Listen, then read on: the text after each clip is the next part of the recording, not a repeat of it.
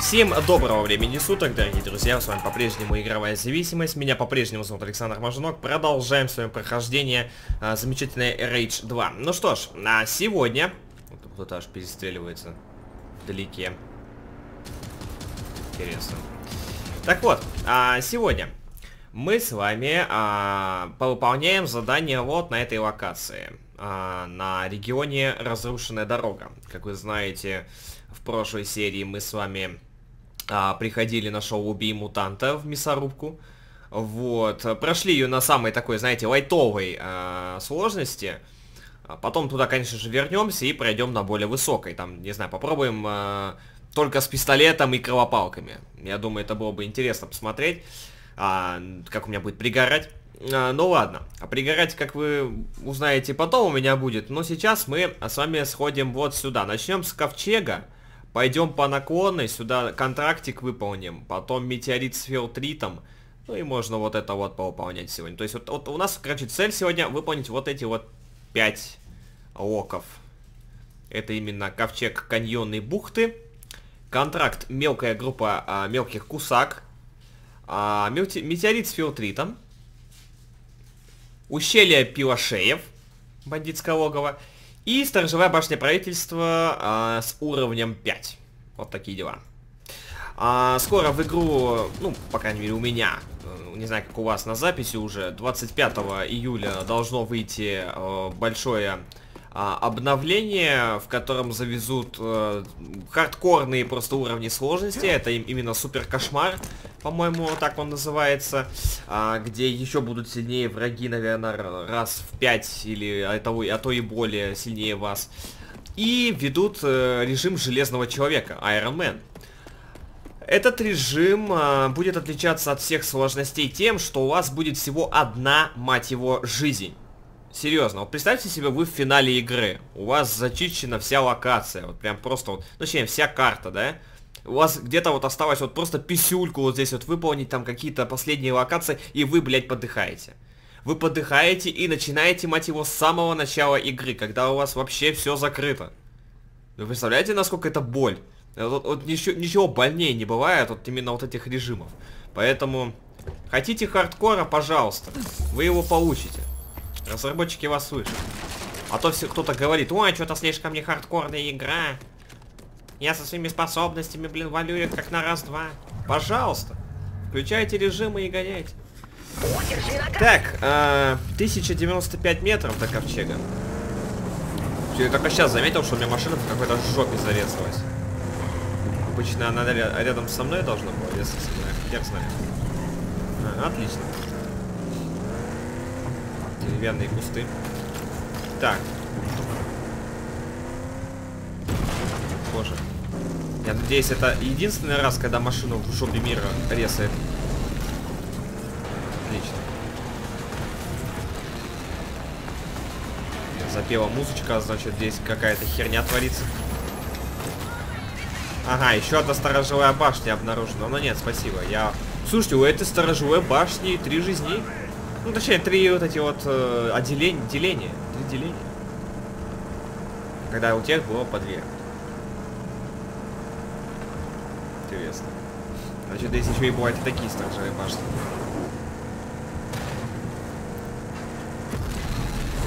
У меня вот интересный вопрос возникает. А стоит ли нападать на конвой, если мы сегодня на него напоримся? У нас же с вами есть крылатый. Ну, их 5 штук всего, но я не уверен, что... Это ковчег. Джекпот. Я не уверен, что с крылатыми ракетами будет хорошо. Так, давайте-ка начнем. Тут, по-моему, какие-то группировки, да, перестреливаются. Я вообще бы мог им не мешать и заниматься своим делом, но... Уж очень сильно артно Я сейчас вам скажу, на чем он похож. Я что-то засмотрелся. Так.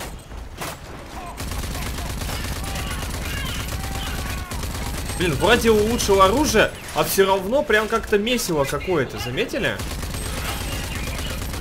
Я реально вот посидел, поулучшал оружие. Все равно какая-то жопа месиво.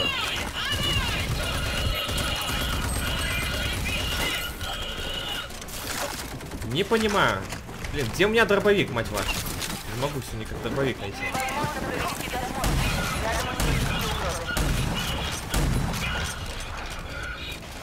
Так. Нахер вас? Да блин, серьезно? Я даже не могу накопить этот.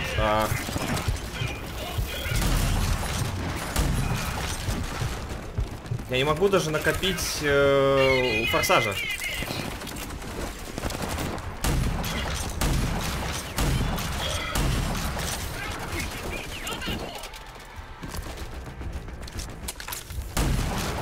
Так, сейчас заберем, пожалуй.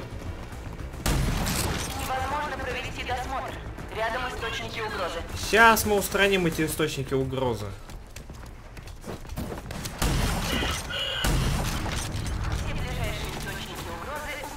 Фу. Пожалуйста, подойдите ближе для досмотра. Тут такая какое-то месиво. Дайте я вернусь к этому арту. Вот очень сильно вот он похож на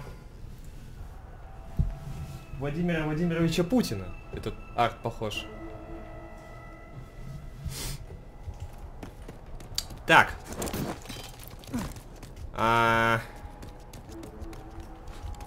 Окей. У нас тут только один ковчег, у нас тут вообще никаких нету. Ни контейнеров, я заметил, да? Ни сундуков ковчега. 404C. Да, кстати, еще мне маловажная функция. Тех, кого бесило постоянно в ковчеге обучение, ее можно будет отключить. Наконец-то. Ну, для тех, кому реально показывают, как пользоваться дробовиком. Как будто ты сам не можешь понять, как пользоваться дробовиком. Интересная херня, да? Но по поводу способности, да, можно, по сути, и оставить эту штукенцию. Так, что на этот раз нам дадут? Какую способность? Дефибрилляция. ID-сертификат дефибрилляция. Дефибрилляция встроена в ваш костюм рейнджера. При получении вами летальных повреждений сертификат позволит вам провести дефибрилляцию вашего сердца и продолжить боевые действия. Если вы получили смертельный урон, дефибрилляция попытается вас вернуть к жизни. Ну, это вы знаете по первой части еще. Для восстановления здоровья при действующей дефибрилляции нажимайте соответствующую кнопку, когда индикатор окажется в круге. По показаниям испытуемых, ощущения болезненные. 2 раза жмите себя с помощью дефибрилляции. Итак, 3, 2, 1, 2. Вот так. Повторите попытку. Оно показывает... она показывает WASD, я так понял.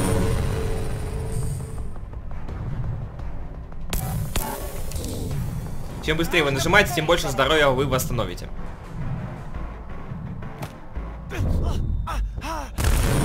Чего, еще раз? Я же тебя уже 2 раза восстановил.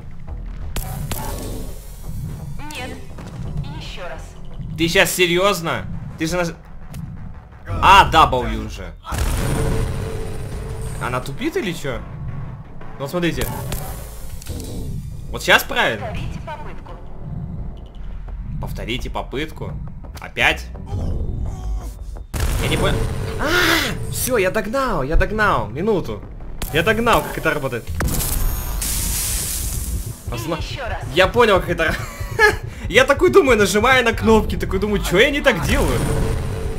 Я понял, как она работает. Она должна в круге именно вот самому вот это красным оказаться. Я не успеваю на... Ну ладно. Симуляция Хорошо. завершена. Я понял, короче. Я сижу такой думаю, что она тупит или что, типа, ну я по порядочности с ней я также и нажимаю, типа AW или там WA. И оно, типа, мне показывает еще раз, типа, не получилось. Я такой, серьезно? Ладно. Окей, будем знать. Ковчег каньонной бухты. Локация пройдена. Ничего вообще сложного здесь по факту не было, кроме таких более-менее бронированных чуваков. 5-й уровень уже доктора Квасира мы заработали, даже до него не добравшись. Изи, катка просто. Желаю вам возродить цивилизацию, рейнджер Уокер. Спасибо тебе, Ковчег. Так, и вот новые педрилы. Чё, блин? Ты исчезаешь, а?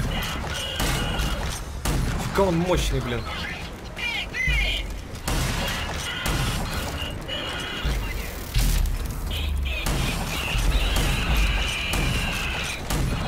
Блин, нормально его подбросил.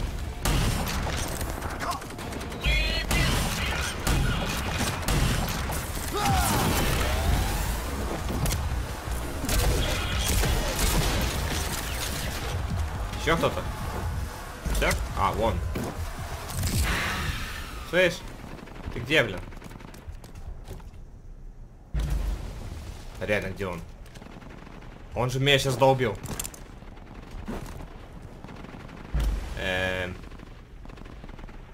Окей, хорошая. Хорошая игра. Прям вот, когда у меня был форсаж, он здесь в меня стрелял. Форсаж закончился, он куда-то исчез.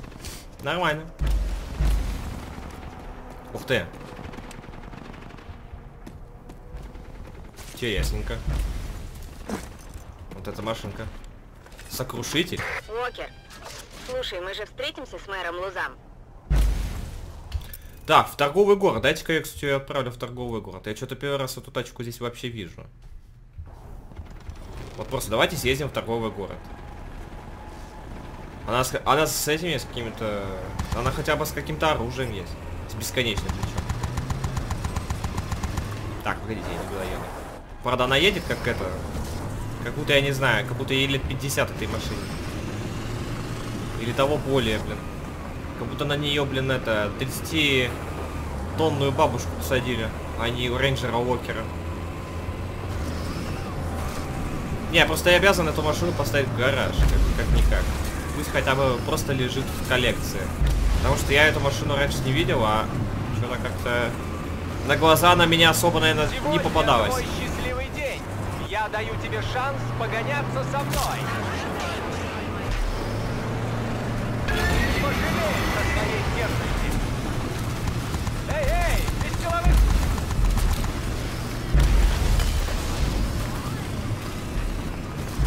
Я решил вот такими темпами обострить.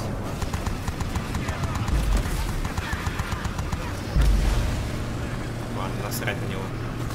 На этого гонщика нелегального. Так. Туда едем.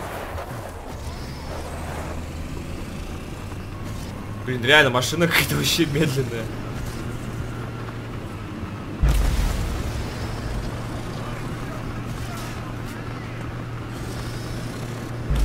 Можно ее как-то будет заапгрейдить, я думаю. Там, не знаю, чуть движок поставить получше.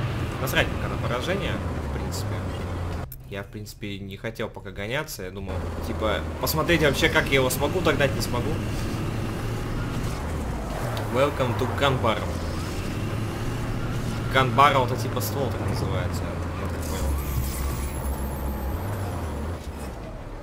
понял. Убрать транспорт. Доступен новый транспорт-сокрушитель. Класс. А вообще, можно его... О, еще и автозапчасти дают за это. Серьезно? Слушайте, вот это интересная херня. Я буду это знать. Я буду это знать. Так, сокрушитель. И он... Основная боевая машина бессмертных саванов. Это танк крепок, хорош, вооруженный, смертельно опасен, однако ему не хватает скорости и маневренности. Ага. В колоннах саванов сокрушители обычно атакуют врага или защищают важные цели. Такие танки оснащены мощными силовыми щитами, которые уменьшают урон от стрелкового оружия. Во время перезарядки открываются уязвимые места танка, которые можно поразить крылатыми ракетами. Я понял вас. Короче, улучшать их нельзя, у них просто есть какие-то мини такие особенности. Вот. Но так, чтобы какое-то кардинальное улучшение им делать, к сожалению, нельзя. Вот такие дела. Так, а что у меня, кстати... У меня еще какое-то улучшение можно поставить, но я пока, наверное, не буду. Слушайте-ка. А я ж, по-моему, ставил флаг, да? Погодите, я в прошлой серии ставил флаг. Боевой штандарт. Это... Если вы не догадались, это боевой штандарт можно ставить на машину основную, типа как... это, кстати, бонус, по-моему, Digital Deluxe Edition. Digital издание. Типа, покупая его, у вас будет вот такой вот флаг, можно на машину крепить, на основную. Вот, видите? С значком Rage. Забавно. Так, едем дальше. Как говорится, что у нас дальше по плану? Это мы зачистили с вами, этот ковчег, да? Дальше идем у нас с вами контракт. Системы активируются.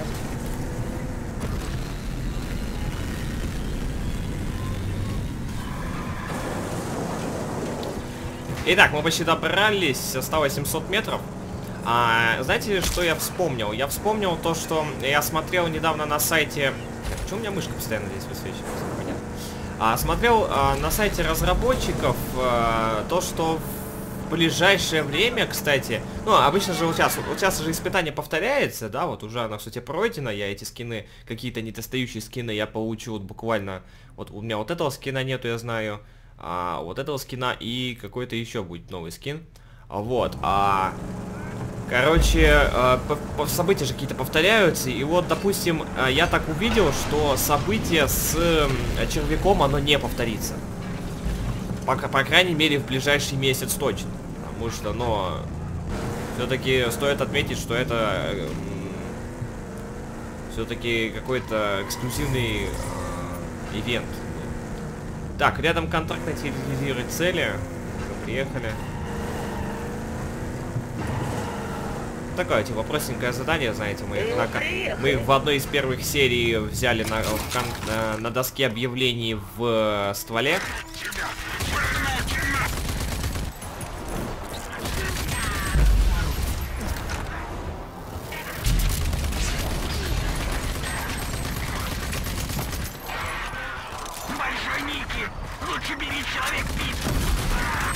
Че он сказал, я так и не понял. Типа, лучше бери человека пиццу. Забавно.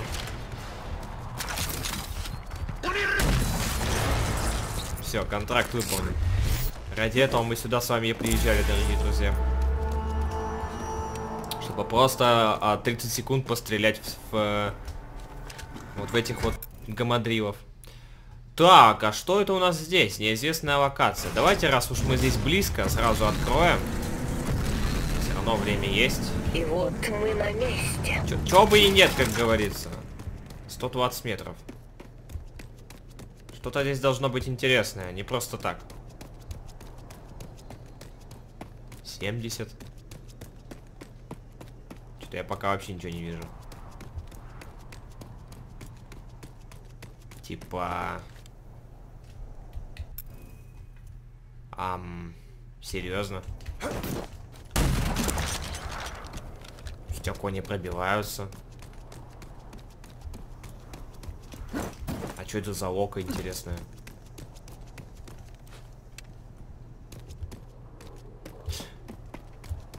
Странно. Горит вопросик, нет, не показывает. Что это может здесь быть? Хотя я вижу... то ли здесь, наверное, какая-то миссия в будущем будет, потому что, смотрите, ну, как бы... Там что-то показывает. Какое-то здание. Интересно. Ну ладно, типа. Окей.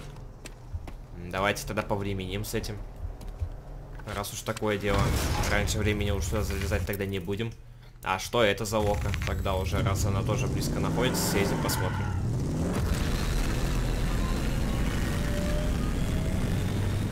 Нравится вот эта вот неизведанность, когда ты не знаешь, что там может быть. Приезжаешь, и тебе фикс масл говорят. Типа, извини, чувак, но эта локация пока тебе недоступна. Точнее, ты как бы показываешь, видишь, что там вопросик, все дела. Я понял, что это за око. Это... Я понял. Здесь будет миссия происходить. Да, это космодром Эдем. Я вспомнил. Короче, ребят, это знаете, что за история? Кто смотрел геймплей E3 2018 по Rage 2? Именно здесь был геймплей, кстати. Центр исследования. 4 контейнера и 2 датапада. Ну давайте заберем. Раз уж такое дело. Чем бы и нет. Тут мышка у меня постоянно, вот я в бочину вывожу, она постоянно высвечивается.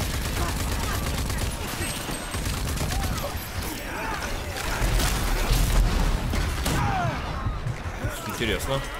Девки пляшут, я не думал, что меня сейчас так вот приплюсуют.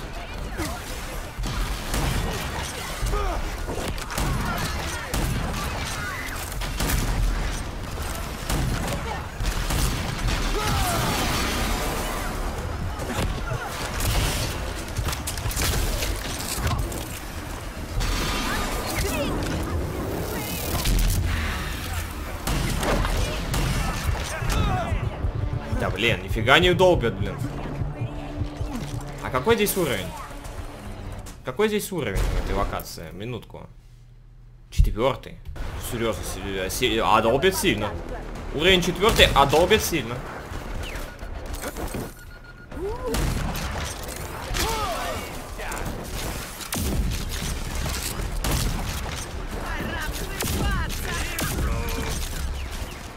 Так, свали нафиг. Куда ты свалилась?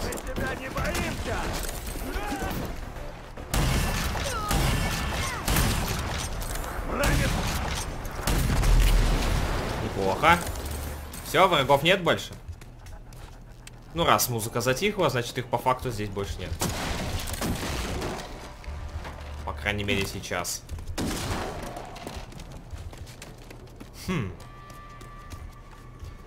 Интересно. У вас тут, конечно, ребята нажились тут на своих вещичках.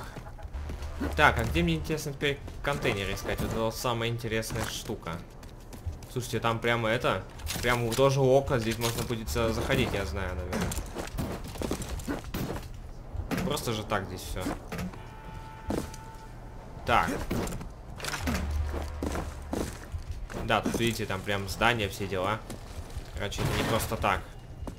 Так, первый контейнер мы нашли. Такое ощущение, что датапады все-таки будут в здании находиться. Так что, если что... А, кстати, в здание можно зайти. А то я уже хотел сказать, что если что, типа, мы туда вернемся уже, когда будет возможность. Но раз если сейчас есть возможность, то давайте сходим. Ух ты, как цветогамма сразу меняется.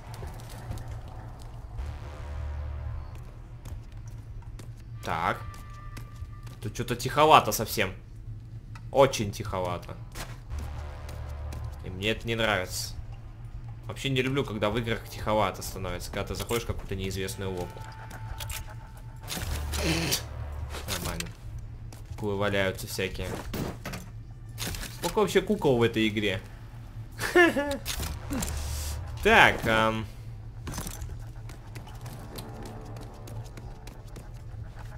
интересно, и мне что, сейчас вот весь комплекс обыскивать на контейнеры? Это серьезно? 3 контейнера и 2 датапада. Охереть. И вот в такой большой локации я должен это все искать. Хорошо, что нету здесь этих, блин, сундуков ковчега, в том плане, что я потом задолбался их ходить искать. Слушайте, уже посветлело, как быстро.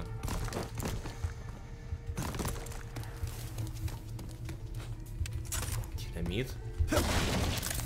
Так. Сканер ладоней. А, это я вспомнил. Это у нас... О, опять этот арт. У нас здесь будет это... Миссия же. Там по миссии надо будет идти. Я смотрел это просто локацию. Как-то визуально я ее запомнил все-таки. Блин, у вас какое-то разнообразие, блин, должно же быть. Почему похожие арты? Где контейнеры? И вот вопрос возникает. Наверное, все-таки они будут в закрытых локах. Тоже сканер ладони здесь нужен. Короче, я понял, ладно. И датапады, скорее всего, там же находятся, да? Ну, короче... Я сейчас даже не стрелял, оно само взорвалось. Чтобы достаточно странно. Короче, даже датападов здесь нет, ладно. Ну, давайте возвращаться. А то мы сейчас реально много времени потратим на поиск этих предметов. Вернемся тогда попозже сюда. Идем дальше. А дальше у нас шар с рекламой шоу «Убей мутанта». И он находится там, чуть подальше.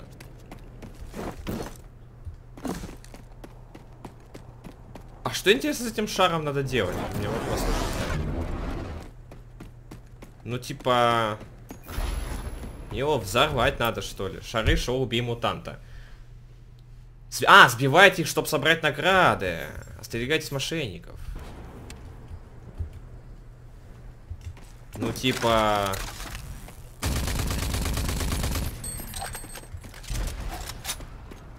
Что-то упало. А я что-то смотрю шар-то, блин, и не могу понять. Ебой. Короче, монетки просто так можно по локации собирать. Я вас понял. Буду знать.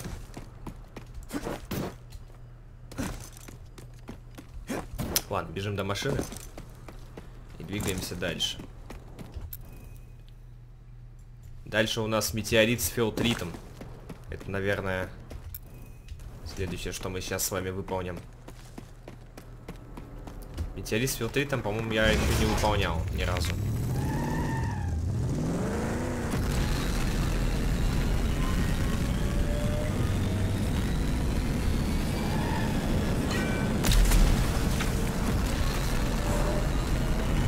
Так, стоп. Она что, внизу, что ли? А, слушайте, там какой-то аж дым.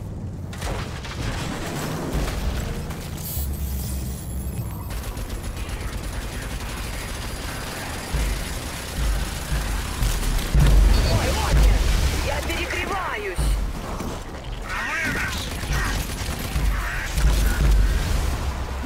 Так, давайте добьем их.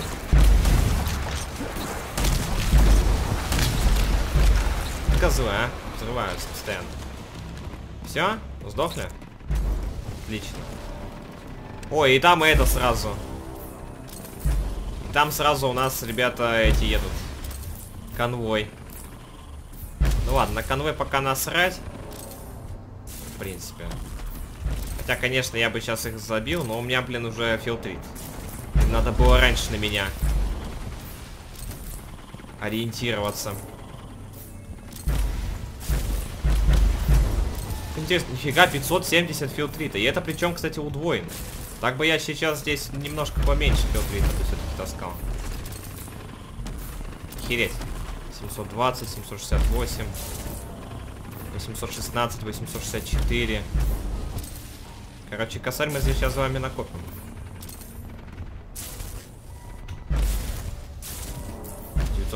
Ну ладно. Не получилось до косаря добить. Ну, короче, косарь получился, ребят. Реально. Косарь. Косарь филтрита. Охереть. Учитывая, что здесь стоит этот увеличитель. Я на медобслуживании. Прошу подождать. Так, они уже уехали, да? Ну ладно, посрать на них. Так, это мы с вами зачистили. Неизвестное око. Давайте мы ее проверим тоже. Снова в деле. Пока есть время. Блин. Херня какая-то.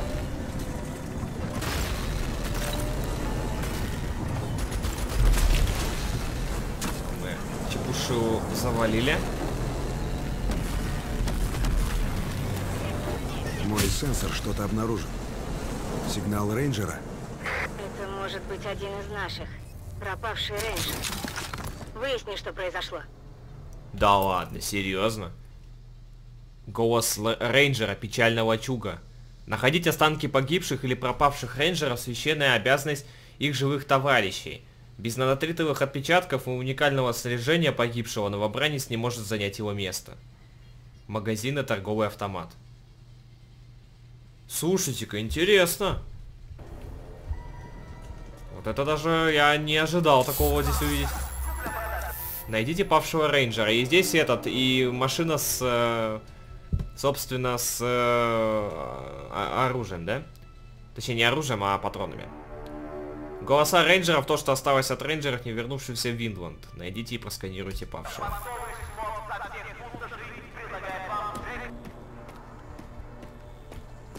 Привет, путник, блин. Какого хера ты здесь? Замечена разумная форма жизни. А он что, типа... Серьезно? Я могу машину путника доставить? Слушайте-ка. Пусть она пока здесь торчит, короче. Торговый автомат. Что ты мне предложишь? В принципе, ничего особенного. Давайте заряд здоровья только возьмем.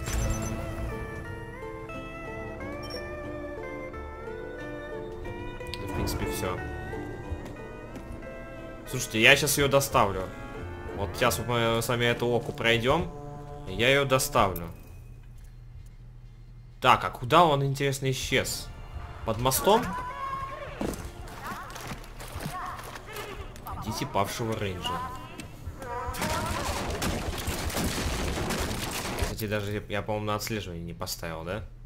Конечно же, отслеживаю. Вот мы на месте.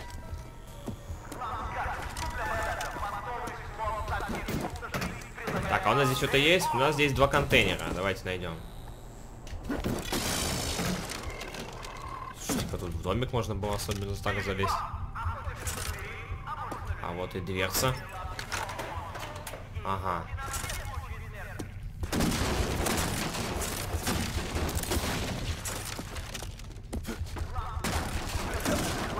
Так. Интересно все-таки око. Очень интересно. Я сейчас не ожидал такое увидеть. Так. Нихера там что, прям целый бункер он себе здесь отстроил.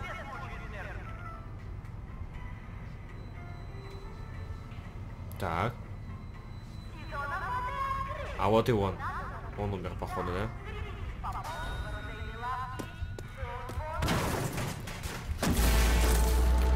Так, это мы всего лишь только один контейнер нашли, чувак.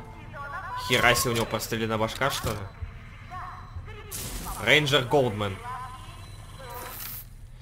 Разведоперация 36. Рейнджер Голдман. Проули поручил мне заглянуть на космодром Эдем еще несколько дней назад, но пришлось отвлечься на другие задачи. Хмыри тут прямо кишат. У меня уже было с ними несколько жестких столкновений. Похоже, они пришли с севера, но откуда-то точно неизвестно. Действуют они хаотично, никаких планов, никакой тактики у них нет, а цель, похоже, одна — крушить все, что видят. Но какая-то система в их действиях все же есть. Пожалуй, даже стратегия. Какие-то поселения они разоряют и бросают, а другие занимают надолго. Вот, к примеру, космодром. Эдем. Сегодня ночью я проберусь туда и узнаю, кто ими командует. Одна модификация оружия. Но, к сожалению, он сюда так и не добрался. Точнее, до этого космодрома Эдем. Не проверил все-таки, кто же... Я нашел павшего товарища. Добавлю имя в список. Хорошо. Жетон надо будет вернуть на заставу. Мама бы это одобрила. Жетон? А я разве какой-то жетон нашел? Ну ладно, хорошо. Слушайте, а где второй контейнер? Вот в чем прикол. Я... Сколько уж... Я вот к нему сюда приземлился, у него там у него только был один контейнер. Может быть, я где-то его наверху пропустил. Сейчас посмотрим. Но то, что прямо по еще и павшие рейнджеры какие-то попадаются, это прикольно. Потому что, типа, ну реально, они же все куда-то исчезли, типа, их не стало. Потому что иначе как объясняется, что мы последний рейнджер, кроме того, что генерал Кросс их всех с собой забрал. Метеорит. Что? Метеорит падает? Кстати, реально. Он в какую-то определенную локацию, что ли, падает? Вот сейчас он, наверное... Это как... Он, наверное, появится и... 3700 метров. Ага, он прямо аж сюда упал, нихера себе. Ну ладно, насрать. Я уж не буду туда совсем наведываться сейчас. Мне нужно найти второй контейнер. Где он может быть? А, нихера себе, вот смотрите, куда его спрятали. Нормально. Локация пройдена. Отлично. И давайте теперь я вот этот микроавтобус к себе туда затащу в качестве коллекции. Я просто не знал, что реально можно эту тачку к себе туда поставить. Серьезно. Охереть. Это очень забавно. Сейчас мы с вами коллекцию нахапаем машин. Это будет очень смешно. Как главное с машины все это не падает.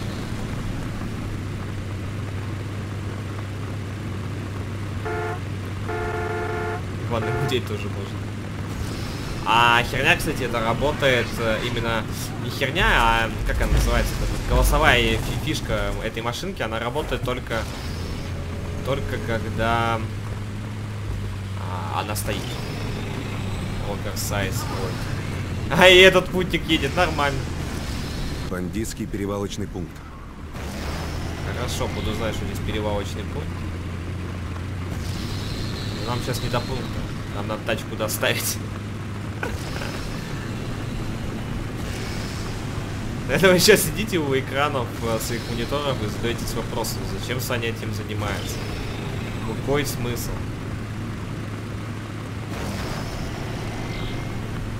Так. Не знаю, сейчас если я...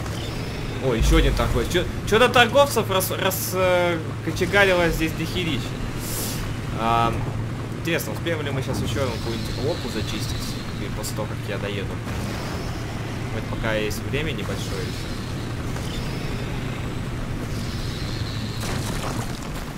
Так. Да, конечно, прикручиваю этой машины. Мама, не горюй. Она набита всяким хламом там внутри. Вообще, по факту, с такой машиной у меня должен быть и весь арсенал туда добавиться. Ну, чисто вот чисто по интересу. Словоохотливый путник. Ха. Забавно, забавно. Интересно. Кстати, давайте почитаем, кстати, про эту машину. Мне вот очень интересно.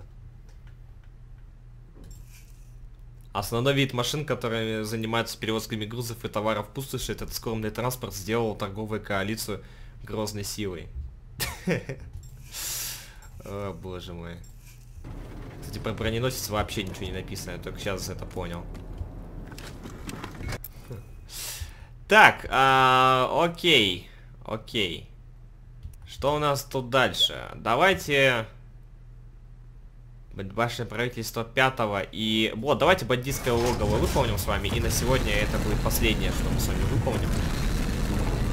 Вот. В следующей серии, кстати, наверное, я...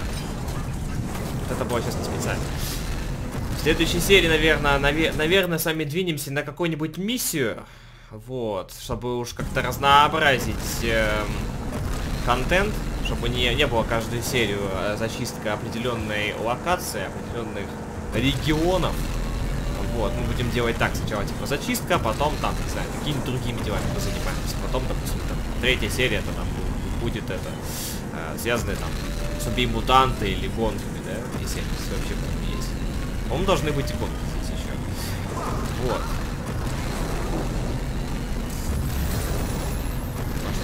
Чуть попозже выполню, наверное, в следующей серии как раз. Перед тем, как поехать на миссию. Еще одно бандитское логово. А, оно наверху, что ли? Серьезно? Ну давайте залезем.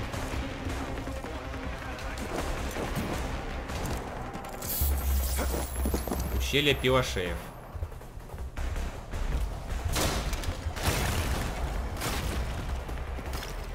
Ну ладно.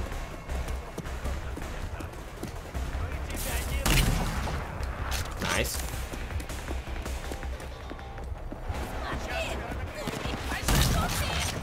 Большой пупси.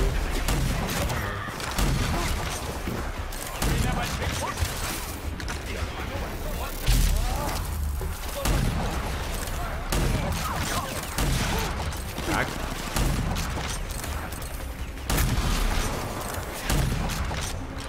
Легенькие почти все.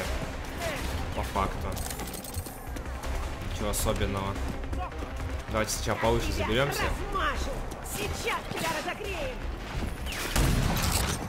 Размажешь, говоришь, что-то не похоже.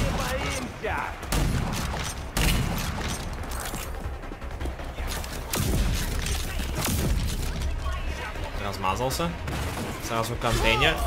2 контейнера, 2 датапада и 1 сундук. Хера себе. Здрасте, приехали. Вон, вижу датапад. Отлично. Честный бой для слабаков. Как дела, Дукер? Хочешь упустить пар? От Шушера я узнал о козырном местечке рядом с трещиной. Там можно надраться и побить морды. Вроде как биту на ринг брать нельзя, но если я просто туда вломлюсь, вряд ли кто-то будет против. Пройдем вечерком?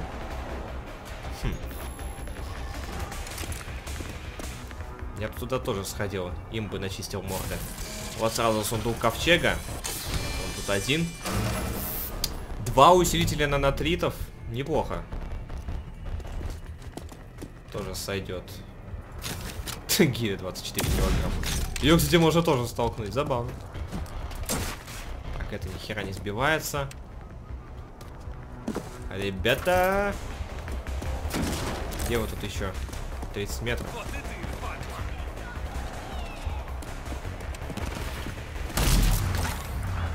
О, нихера я себя подбросил.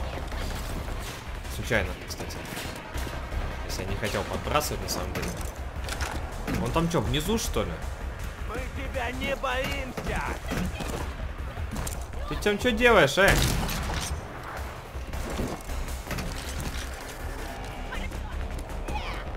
там еще?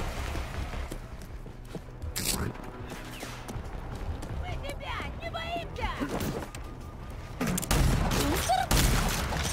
Все? Все. Фух.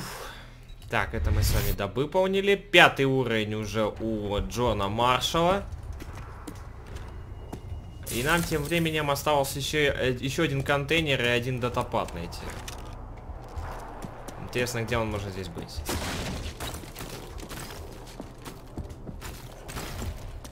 Один контейнер и 1 датапад.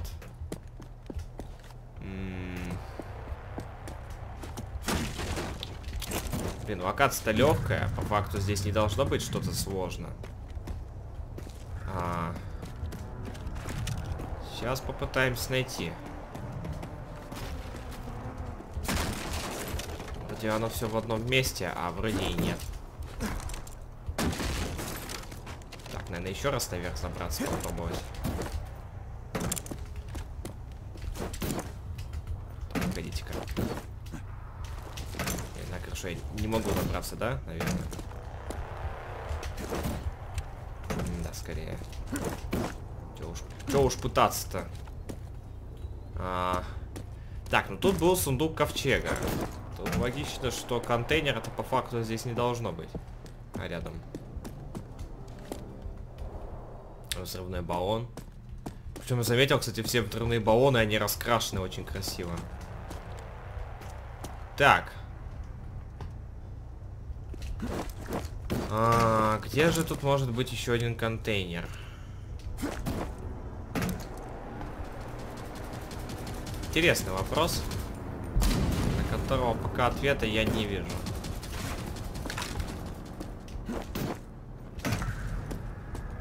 Я уже куда-то на черт на куличке забрался. Надо поскорее, надо будет поболтать с остальными, чтобы у них проекты открыть, да? И в случае чего уже вкачать уже наконец-то чертово улучшение с контейнерами. Потому что я уже начинаю пригорать с того, как у меня не получается найти все контейнеры. И это реально достаточно сложно, это не просто так. Да, я еще и убился, отлично. Ладно, давайте здесь с вами завершим. Вот. Здесь с вами завершим, продолжим в следующей серии. Я уж тогда буду знать, что здесь надо найти еще 1 датапад и контейнер. Чтобы их к черту, блин, найти все-таки. Тогда давайте, да, на следующей серии мы как раз-таки пойдем по сюжетной части, а именно к Узам Хагар и доктору Квасиру тогда уже сходим, чтобы уже открыть у них проекты. Вот. И тогда это будет уже, ну, логично и более-менее понятно, чтобы можно было что-то вкачать, а что-то не вкачивать. Потому что, ну, реально, у нас, типа, не все проекты доступны сейчас для вкачивания. И мы не знаем, что нам нужно вкачивать, а что нет. Вообще, по факту, контейнер второй, он должен быть где-то там, не знаю, на краю, там, за бортиком, еще где-то. Здесь таких вот мест нету. Причем хрен поймешь, где это могут спрятать. Погодите-ка. Я вижу второй контейнер. Вот как назло, да? Только уже хотел заканчивать, а все-таки второй контейнер я нашел.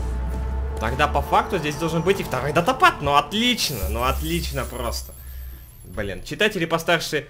феноменальное копание номер 5. Читатели постарше помнят время, когда многие из нас не умели читать. Как же нам повезло, что из пепла войны с правительством родился знаменитый издательский дом «Сочный пресс». Я наткнулся на подборку его первых изданий и прямо здесь в лагере бандитов. Надо бы пришпорить моего верного голубя, пока бандиты не застукали меня на месте преступления. У этих дикарей отличный вкус. Стычка реально крутых ублюдков, отправь их всех в ад, рискованная романтика Рэнди. Не терпится это все изучить. Да, такие дела. Все, наконец-то мы с вами прошли эту локацию. Доктора Квасира почти опять мы вкачали уже, я не знаю, до какого, до 6-го уровня. Охереть. Вот, тогда уже, да, ребят, в следующей серии мы как раз-таки двинемся к доктору Квасиру и Узам Хагар. Вот, чтобы уже открыть их проекты. Заодно подулучшаемся, посмотрим, что можно будет вкачать и так далее. На сегодня все. Спасибо всем, кто посмотрел эту серию. Увидимся в новых. Всем удачи и пока-пока.